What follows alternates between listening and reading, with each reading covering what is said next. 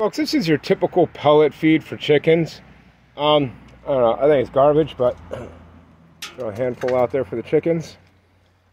This stuff has a little bit higher concentration of protein, and if you look at it, it's exactly what the doctor ordered for your chickens. And it is called the Hen House Reserve. Now, my chicks started laying eggs at 5 months. First cluck of chickens we've had, or clutch, whatever they're called, that we've actually had lay eggs at 5 months old. I am really surprised. They're black Jersey giants. This stuff is really encouraging egg laying. And these girls are almost as big as the rooster over there, which is a Rhode Island Red. So you can pretty much figure out how big these girls are already in comparison to a Rhode Island Red. Black Jersey giant chicks. This food has gotten them a super shiny feather.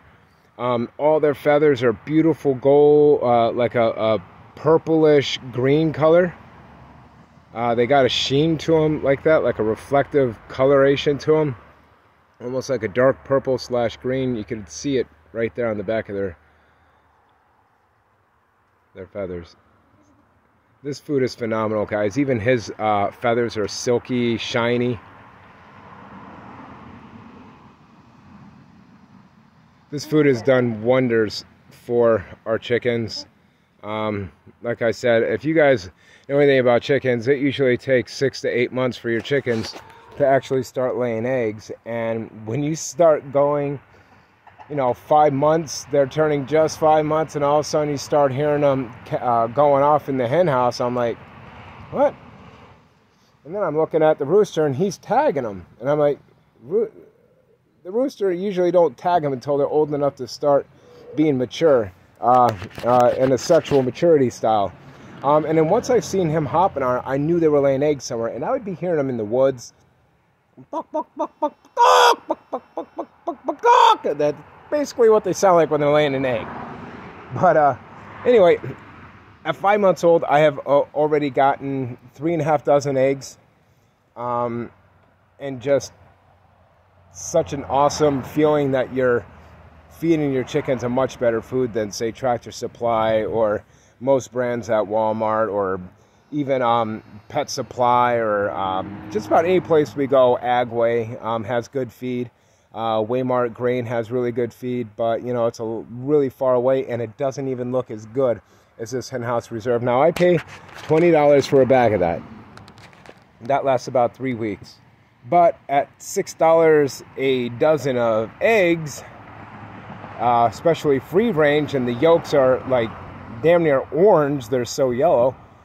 And then you get the free range eggs in the store, and they're pale, and it looks sick. It looks like you're mixing milk.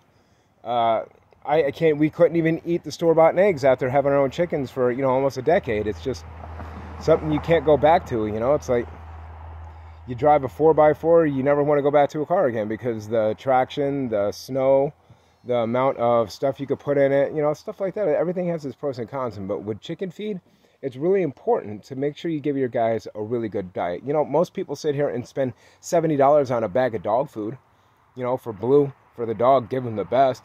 Dry food ain't the best. Dry food is actually one of the worst foods to give them, no matter what label is on the bag. And same thing with chicken feed. However, when it comes to seeing seeds and nuts and peas and pieces of carrots, and those carrots help give, and actually there's carrots, and I believe there's even what the hell are they called? It helps make the eggs even really bright orange. And actually, I'll show you guys a picture of one of the eggs.